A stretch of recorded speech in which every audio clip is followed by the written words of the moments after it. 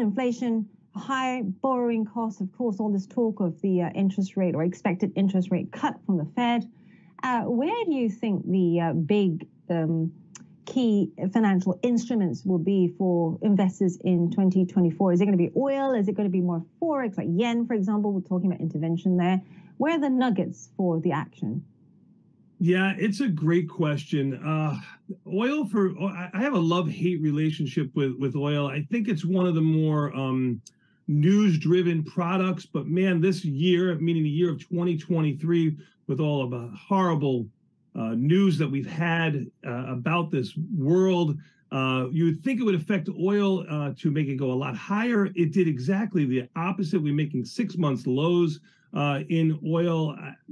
I hate to use the word manipulated because I don't believe any markets are manipulated, but oil is one of those that's really news driven. And I never get the move right in oil. I have no idea why.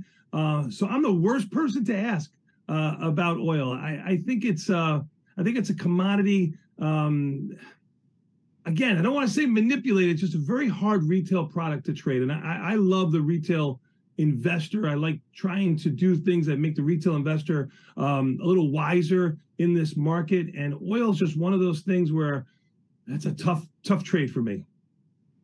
In terms of equities, I just spoke to an equity analyst recently, and he was saying that next year is going to be big in the first half for med tech, dialysis type stocks. Then later on in the year, he likes mining, and also tech will make a big rebound.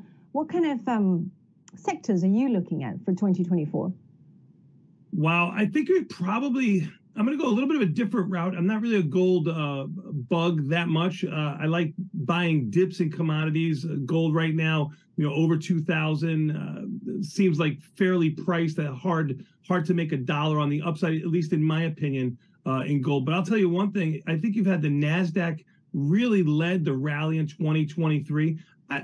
I think that maybe you're going to get a little bit more of like the banking stocks, those old type of dividend paying stocks that are going to lead the market in 2024 and get a little bit away from tech. Now, every market's had a nice little run here. You even had cryptocurrencies, making highs they have not seen all year too, which, so there's always a market out there just about for any type of trader to find, especially on the bull side, if you're looking to buy low and sell high. Remember, two sides to every trade. De opname is van 8 december vrijdag, waarin Angelina Ong van IG vraagt aan Tony Battista van Tasty Trade over zijn verwachtingen voor 2024 en waar hij in wilt gaan handelen. Hij vertelt hier de waarheid over de olie en zijn ervaring.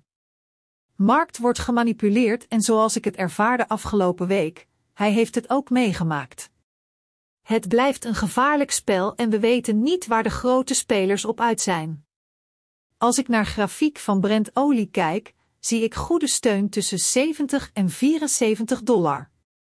Als trader zou ik nu long posities willen opbouwen, maar zoals Tony ook zegt, olie is een speelbal van grote spelers. Het is verstandig geen grote posities in te nemen als we toch willen handelen. Hier zien we duidelijk 92% van de klanten long positie open hebben op de olie en deze mensen hebben tot nu toe behoorlijk veel geld verloren. Ze blijven zitten en denken dat er een herstel zal komen. Omdat niet logisch is met de komst van de winter, hoge inflatie en de oplopende kosten. Bovendien hebben de OPEC-leden afgelopen tijd olieproductie verlaagd en willen $70 als bodem hanteren op de WTO-olie. Brent is dan vaak $4 à $5 duurder in prijs. Wij in Europa betalen eigenlijk het meest voor de olie. VS, China en andere grote spelers hebben veel goedkopere olie.